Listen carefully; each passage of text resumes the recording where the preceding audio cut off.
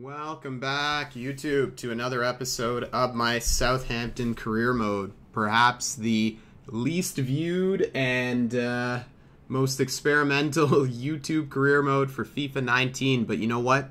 We're going to keep plugging away and we're going to keep experimenting because I am committed to this franchise, or this career mode, excuse me. So it's going to be good. Today we're going to try an experiment where we shorten up the videos a little bit more. The editing is still a bit of a work in progress. It's going to take a few episodes to get through that, but stick with me, stick with us, and we're going to get there, ladies and gentlemen.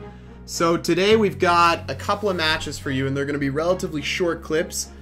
We've got Newcastle and Southampton, obviously. I think this one is at St. James's Park.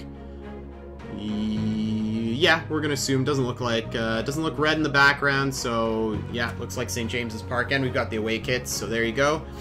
You saw the lineup for Newcastle, pretty standard, except Callum Wilson looks like a new acquisition. He's back in the lineup, and we get to the 9th minute here. Quick shot from Danny Ings off the keeper. Rebound goes to James Ward-Prowse. Tries to head it in, but it's off the bar. Nothing going well for Southampton so far early on, and just after that, new acquisition, Callum Wilson, and I'll have to check what he was transferred for. Comes in with a hard tackle on Vestergaard and rightly gets a yellow card.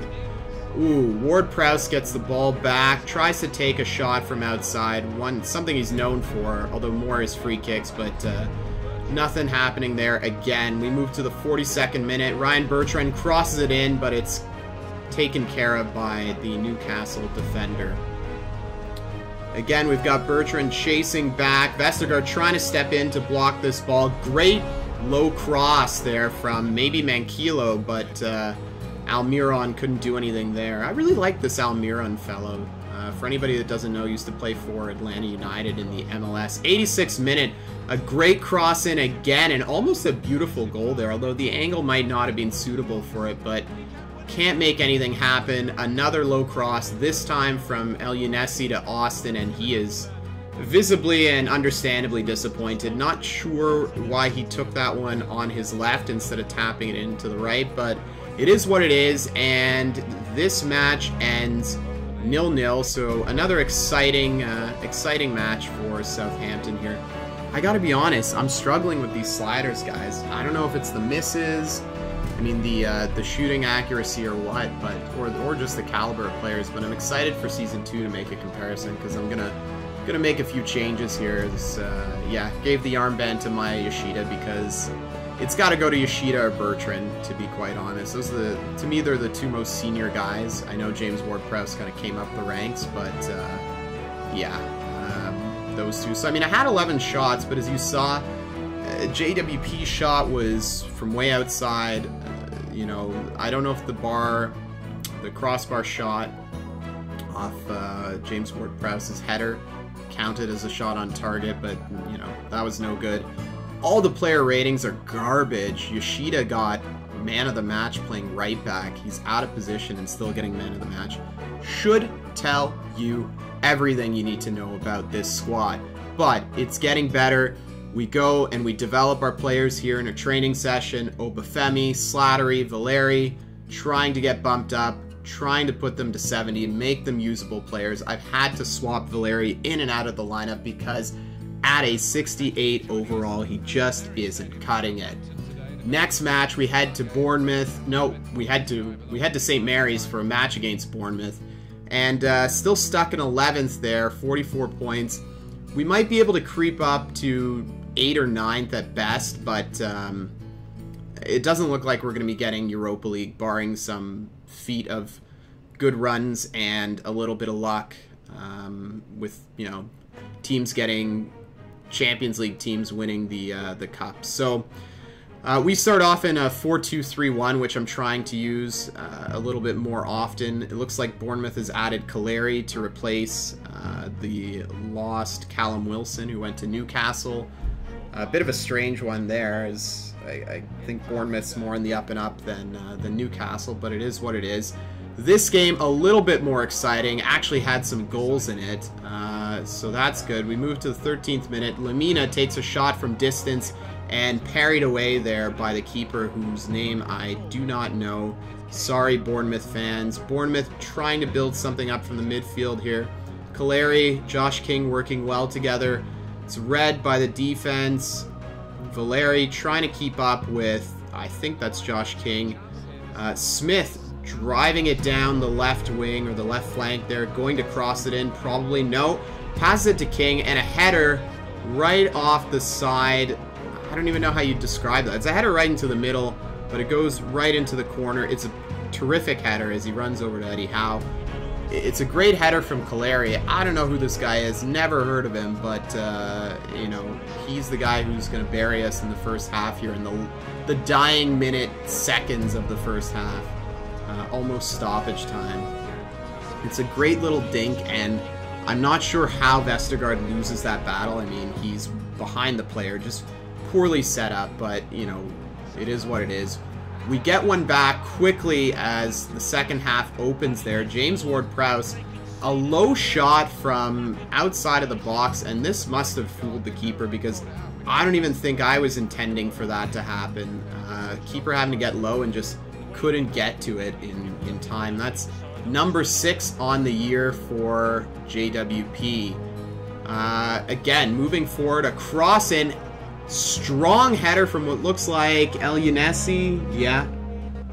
But again, can't put it through. Charlie Austin gets a great through ball, makes the run, slows it down, makes a great pass over to Stuart Armstrong. Probably should have been better read by who I'm imagining to be Nathaniel Klein on the right side there, but we will take it as that ball just rolls across the front of the net. Not sure why the keeper didn't take. I guess the keeper was too far back.